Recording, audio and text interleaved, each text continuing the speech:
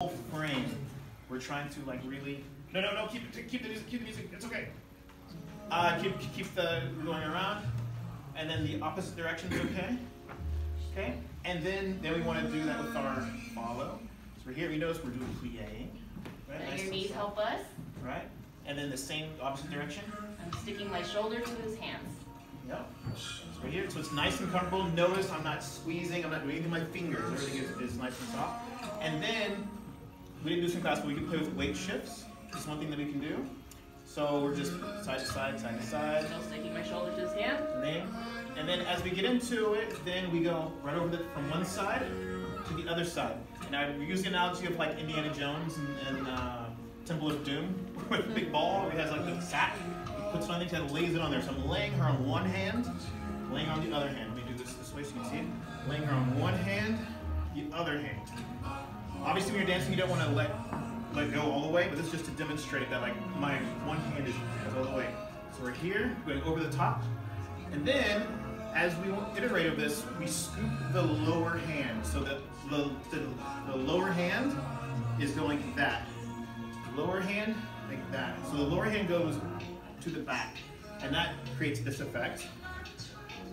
If you want, you can make belly support here. Yeah, so we're connected at the belly. Boom, boom. I'm letting my head trail behind my shoulders. That's right. Moving my shoulders first, and then my head is in a jar of honey and Kool-Aid. And then finally, then we did just a full circle. So the biggest, most important thing with this, and with all these movements, is as we go backwards, and even to the side, there is a sensation of lifting. So when she's on this side, I'm lifting, like you were saying. This side, I'm lifting. We never want to pull down. We don't want to like pull down like that. It hurts. It doesn't feel good. So lift, lift. And then same thing here. We're going to the name is escaping right now. But we're doing Bachika Bell. So we're doing this. This is kind of the sensation that we're doing. So it's like whoosh, whoosh, whoosh, whoosh.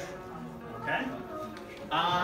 So there's lift on the sides, but also on the back, especially my chest is feeling up and my neck is pointing up and back, not crunching down. And to the forward, my chest is up. I'm not crunching over, and I'm getting the back of the kindergarten.